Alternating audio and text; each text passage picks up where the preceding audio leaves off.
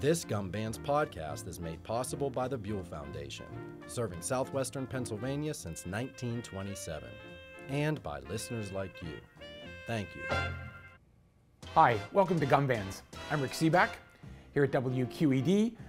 We've been doing this podcast for a couple of months now, experimenting with various formats, and what you're going to see here now is a video version of our interview with John Tarallo, who owns and runs a business in Millvale called Steel City Salt Company. We also did a short video while we were there, which you can find at our website, wqed.org/gumbands. Lots of reasons why you should stay with us, and I think we started this interview where it should start, asking John about how did he get started. Give us, if you can, a quick history of Steel City Salt. So we launched in 2014, my wife and I, and we set up in the Strip District with a vending table with just a few imported salts that we brought in from around the world, and just wanted to change the way people thought about cooking and how salt can make such a difference, not just with the flavor, but for texture and really bringing out the natural flavor of what you're doing. And since then, we've expanded. I'm still in the Strip District every weekend because I'm very loud, so I have to be out there. We opened our store in Millvale in 2018, where we expanded to a line of spices. We carry local food products, and we've really added a lot of different salts and rubs and seasonings, sugars, mainly by customer request. And, we're just still cooking up a storm. But what happened at the beginning that you got interested in salt, or was it totally your wife's fault? Or Well, I always had an interest in cooking and with different ingredients. My first job was at Grocery Italiana in Bloomfield when I was an early teenager. And, my mind was blown because they would make everything by hand in the basement kitchen there. The seasonings, the meatballs, the pasta, they had the ravioli maker upstairs, this little 90-year-old lady, and that started to spark my interest in cooking and food and flavor. And then I would have dinner with my grandfather every weekend in Bloomfield. He was from Sicily, he has since passed, but he would use Sicilian sea salt. And I always thought that was a wild thing as a kid. I'm like, what is this? It was in this funky container, and he's like, it's special, it's special, it's special. So that kind of always stuck with me. So I've been around the food industry my entire life, and I met a guy who was an importer of salts and spices, and we hooked up, and he could get all of these cool salts from around the world, and we just started bringing them in and packing them up and selling them to the public. And so you decided, I'm going to start a business. Yes. Well, I always wanted to start a business. So the joke in my family is, so I'm a Tarallo, but my mother's side, they're Violas. And they said, Viola men always own businesses. That's how it is. They had businesses in the Strip, in Cranberry, all over the place.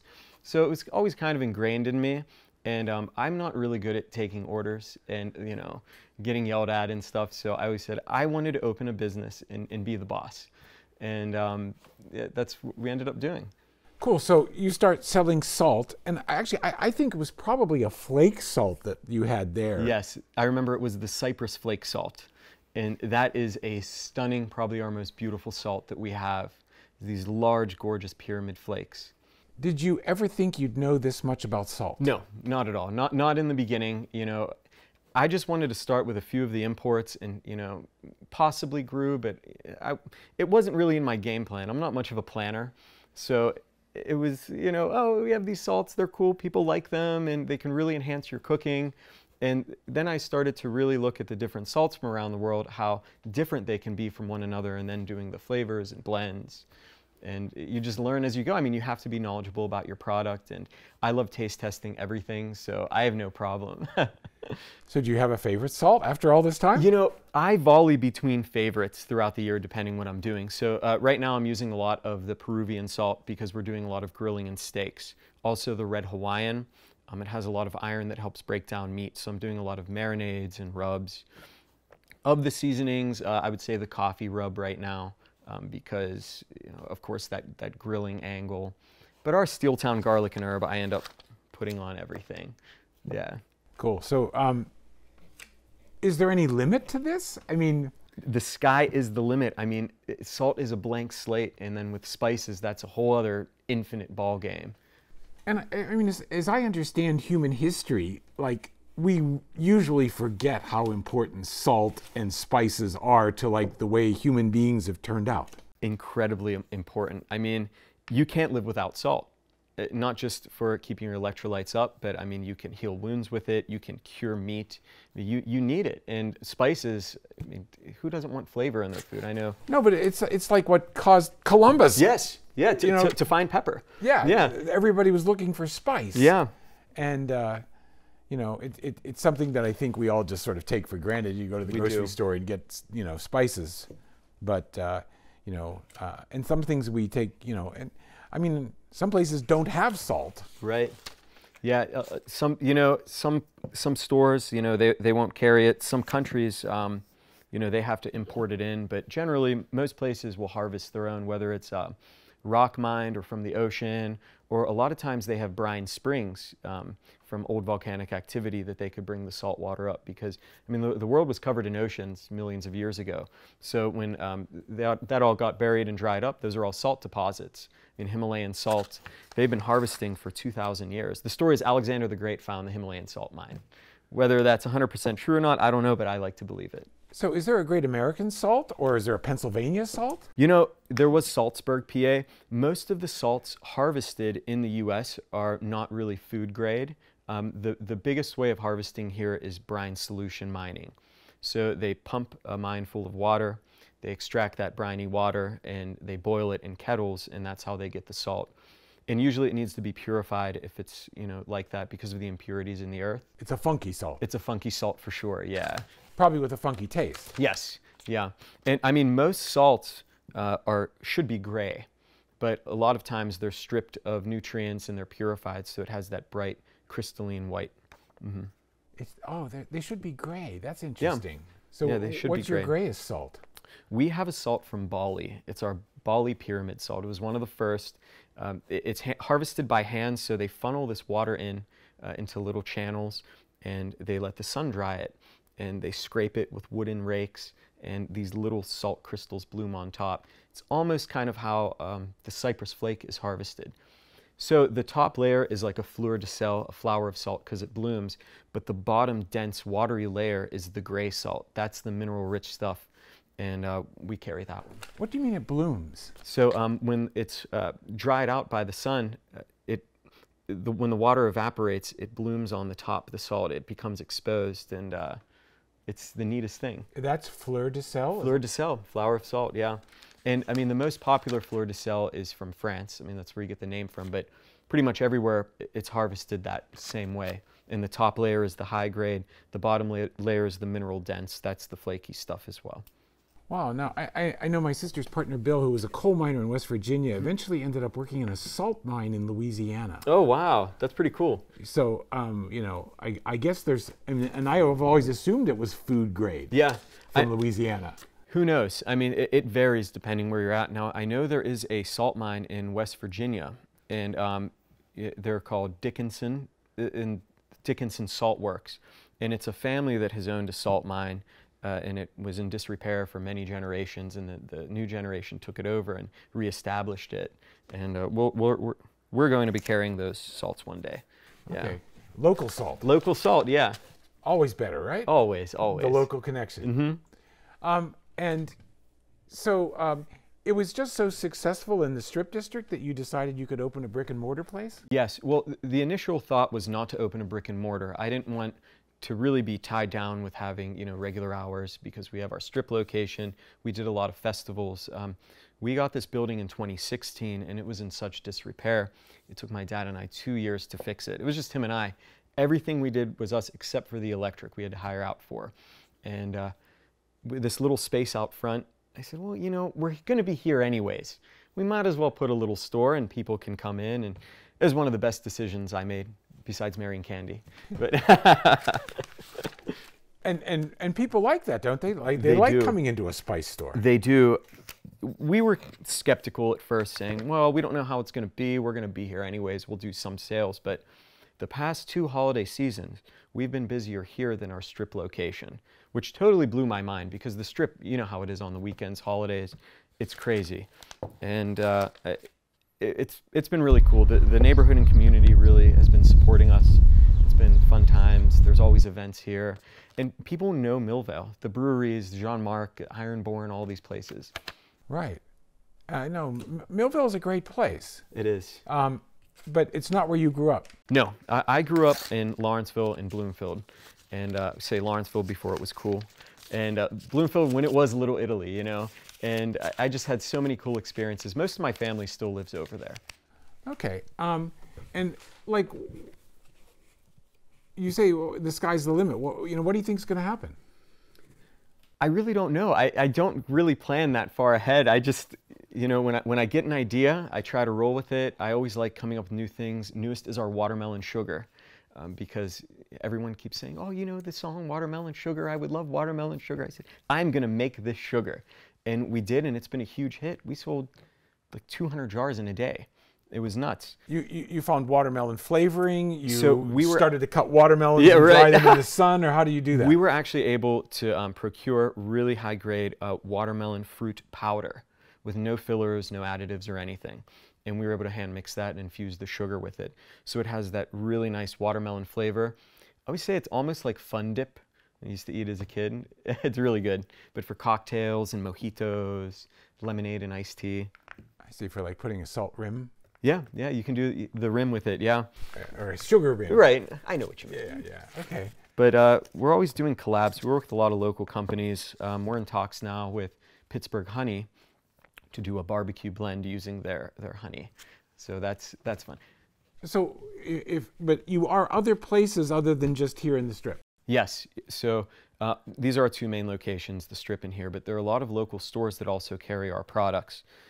Most in Western Pennsylvania, but we are nationwide, which is pretty cool. And I think it's people that have found our products in the Strip or ordered online, and they either have a store and want to carry it, or their customers bug them to say, hey, I got this salt, you should carry it, which is awesome. No, and it's, I don't know, I guess there's this element of Pittsburgh pride in all of this. There is, yes. Yeah, the Pittsburgh pride is, I mean, people come in and they'll say, I want your black and gold blend. I'm like, well, have you tasted it? Like, nope, but I saw the sign and I love black and gold. I love the Steelers. I love Pittsburgh. Give me 3 jars. Like, okay. And then they like it and they buy more. But, and it's a great present. Yes, it is. It is. Okay. So, do you still cook a lot? I mean, you know, with all these possibilities. I cook a lot. Breakfast, my wife usually does the lunch, meal preps, and then dinner. We mostly cook at home. I'd say we eat out maybe once a week, once every 2 weeks. We try to eat local, but it's just so fun to cook at the house. It's my passion. I know if I'm like really stressed or anxious or anything, I'm like, I need to cook. And you know, just that motion gets me out of my loop. Cool. And although you say Candy was with you at the beginning there at the Strip, you say you met her in the Strip. I did, yes. I volunteered at the big Polish St. Stanislaus church down there for years, working the parking lot with my grandfather, parking cars, collecting money. And Candy's sister owns Chicken Latino, which was in the Strip for 10 years. They're now in Beachview. So she would come every weekend and park. I'm like, oh, wow, she's really pretty and nice and genuine. And at the time I was in college, and you know, we'd always have parties every weekend. And I said, hey, do you want to go to a party tonight? And I said, oh, no, I'm busy. Okay. This went on for about a year. So finally I said, you know what? I'm done. I'm in a bad mood. She doesn't want. So I didn't ask her one day. And she parked. She got out of her car and she came up to me and she said, you didn't ask me today. I said, no, of course not. You didn't want to go. She says, well, I'm free tonight. And it's been history ever since. Okay. Love story in the Strip. Yeah, always, always. But you work together too, so that's a lot. It is, it is.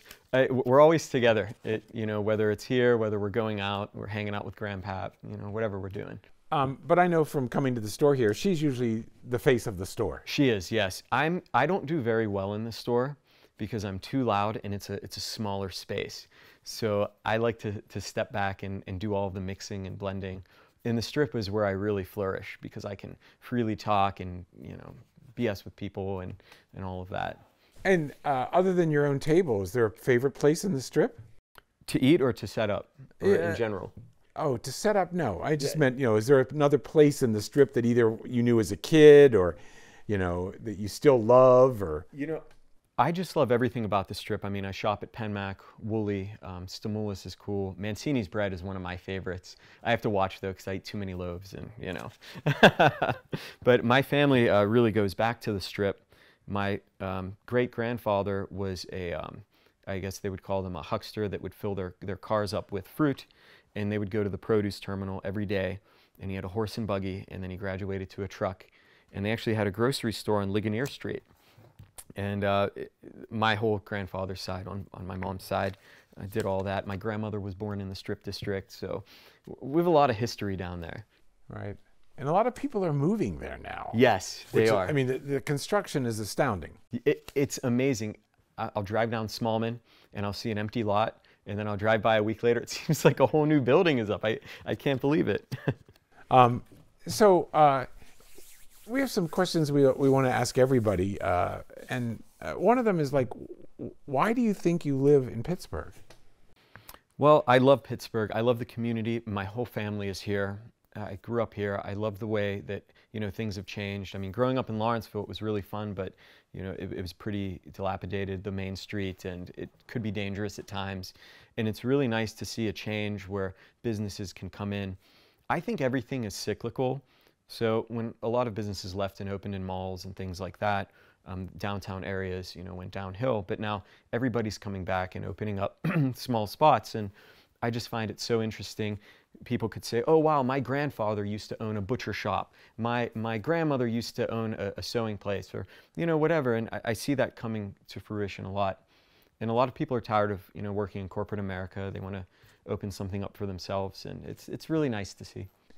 But I assume your business has allowed you or given you the privilege of traveling a lot. Yes. Yes and no. So it's really hard because for a long time we were a two-person operation. So closing is always tough because we have to close here, the Strip, online orders. Now that we've hired some help, it's become a little bit easier. But we've traveled to Peru, we've traveled to Mexico, we've traveled all around the country, and just to explore different food culture, different salts and spices. And pretty soon I'd like to go even further. We had big plans for 2020, but you know, with how that went. Yeah. Is there a place with a salt that you think, oh, I want to go see where this comes from? Yeah, so I would actually love to go to Cyprus because the Cyprus flake is gorgeous, and you know, I can then travel to the Middle East. My best friend is from Jordan, so I'd like to see his family and kind of just hop along around there.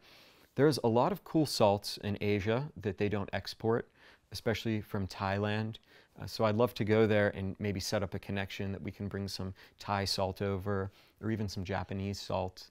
There's a really cool seaweed salt from Japan that has a lot of iodine in it, and it has an umami flavor because it's made with seaweed. And I've been trying to get it for years. Is it green? It has a green tinge to it, and it's just always been on my mind.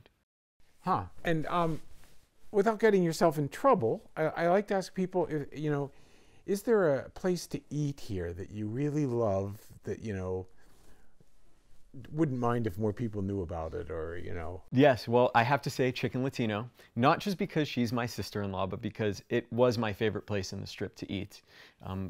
Peruvian food is awesome. Duncan Street Sandwich Shop up the street is great. Grant Bar down here.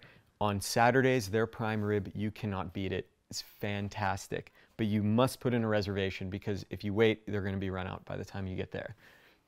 And, you know, I like Piccolo Forno in Lawrenceville. Just go all around. I like to try new places. Is there a family story? I mean, this all came about because one night we were in a bar, we were swapping stories, and I said, you know, I know that my great-grandmother, in order to come to America, stole her sister's money. Wow. And came instead of her sister. You know, which is, even as a little kid, we all love that story. Right, right. You know? She died 10 years before I was born, so I never knew her mum. But, you know, my mother always told mum stories and all of that. But, you know, there's all these little stories that you can, I mean, I have no problems telling that story now because it's not hurting anyone. Do you have any, are there any family confessions that you? Yes, well, you know, the one is, well, two. The main one, my great-grandfather, you know, he had some brothers, and when they were coming over from Italy, his one brother got into a fight and had a big black eye. They wouldn't let him on the boat, so he snuck on. And when he snuck on and it landed, he realized they were in Argentina and not the US. He got on the wrong boat. So he had to come up from South America then, and it was a big ordeal and a big mess. Yeah. That's your grandfather? Yeah, my grandfather's uncle, that's who it would have been, yeah. Someone you didn't know? No, I didn't know. This is one of these stories. Yeah, exactly, right. And you said there's a second one? The second one, well, it's my last name, so it's, Tarallo. And it's not that crazy, but it came from names, I guess, in Europe, in a lot of places came from your occupation.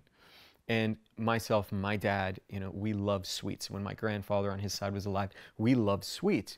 I'm thinking, why is this? This is crazy. We eat a ton of sweets, we don't get cavities. And it turns out because a late generation was a baker that would make the Taralli cookies.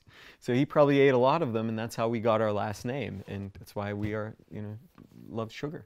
It's a cookie? Yes. Yeah, little Tarallis is what they're called. What kind of a cookie? I don't know. Torelli, it doesn't bring up a... It's like this, it's like a hard cookie, and that you dunk in coffee and you usually eat it with breakfast and dessert. Yeah, you can probably get them at Pennsylvania Macaroni. There's lemon ones. And So I had some education on seasonings and spices, but nowhere near what I know now. I mean, it's always a learning experience. I'm always learning about new items, new salts, new seasonings, new combinations.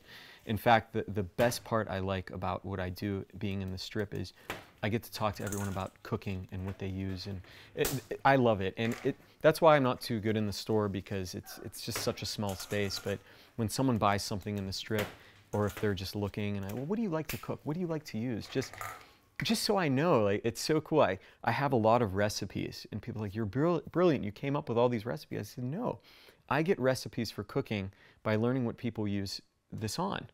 And that's just how it goes. And it's the coolest thing. Is there any story where you were like surprised at how well, I never thought that could happen? Well, the one is that tequila worm salt. I was approached by a bar, and it was a Mexican bar, and they said, we want worm salt, and we want chapulín, and chapulín is a grasshopper, a cricket. I'm like, what? Are you nuts? Like, I've never heard of this before. Like, no, we have mezcal. We want this salt. We want to do this. Okay, and we searched around. We were able to find some and bring some in, and that was a very interesting combo. I thought they were lying to me. Also, we carry a salt from India called Kala Namak that has sulfur. It tastes like eggs, hard-boiled eggs. It's used for vegan and vegetarian cooking to give you that eggy flavor. And that was another one I had no idea about. And people are like, do you have the sulfur salt? I'm like, what? Sulfur? Are you nuts? Like, what are you talking about? Yeah, we don't want things that smell like sulfur. Yeah, right. But it's a big hit. I get calls from people saying, do you have... It's known as black salt, but we have 3 different kinds of black salt. So I tell my people here, usually if it's black salt, it's usually that one. So you have to say the one that tastes like eggs, like, yep, okay, we have it. I love the fact that you obviously really do love this business. Yeah, I do. I love cooking. I mean, there's certain things that aren't as pleasant, administrative tasks.